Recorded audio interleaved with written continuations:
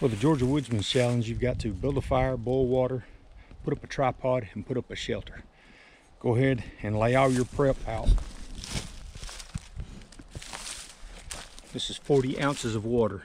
You can use 32 ounce, but it's a metal clean canteen. Here's my tripod material, and here's my shelter material. Your time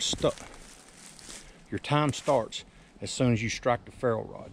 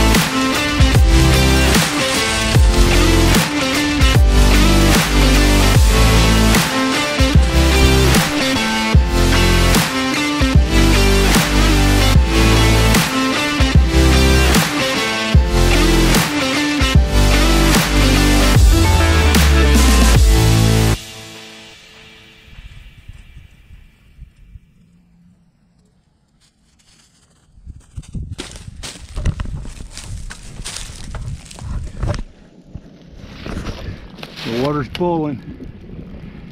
I don't know if you can see that. Just a little bit under 7 minutes. That's the Georgia Woodsman's Challenge.